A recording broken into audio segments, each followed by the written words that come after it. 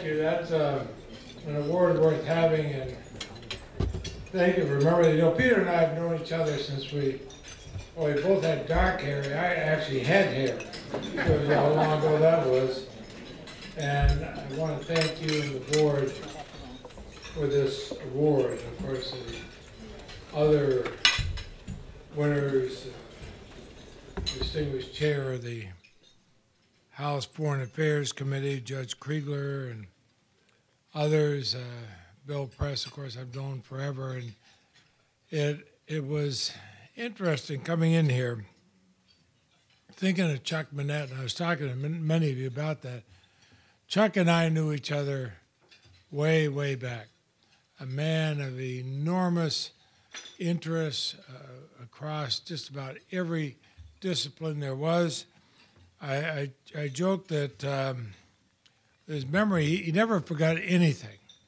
I'm delighted his daughter-in-law, Nicole, is in my staff, and she and Dan, of course, wonderful parents and about to become parents again, though they're now doing it 2 at a time, which is, I guess, the new routine of speeding things up. But Chuck and I would get on the phone, and we'd start laughing so hard because we'd start gossiping. We forgot exactly why we were calling, and then one or the other of us would say, if they're tape recording this, neither one of us can show our face for a week, and we laugh, but it's worth it. And off we would go again. So when I think of Chuck's family, both Marcel and I have thought of this with Kathy and Michelle and Dan and Tim, and Nicole has kept us posted during the time. You think of somebody like Chuck Manatt and a grown-up. Bob Livingston and I were talking about this earlier, and Bob was Republican chairman of appropriations over in the House. We would work all the time, and Tommy Boggs was a classmate of mine, Bill Brock, I served with when I came here. We had grown-ups that would sit down and talk with each other and work things out.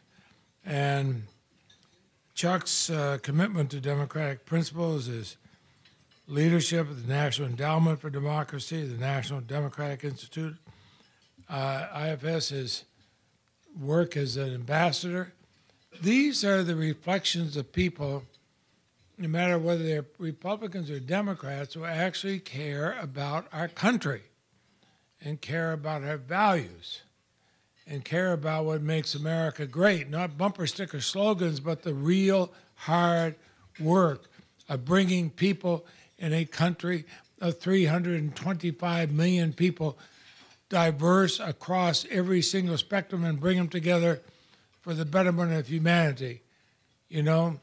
We've got to go back to those kind of days.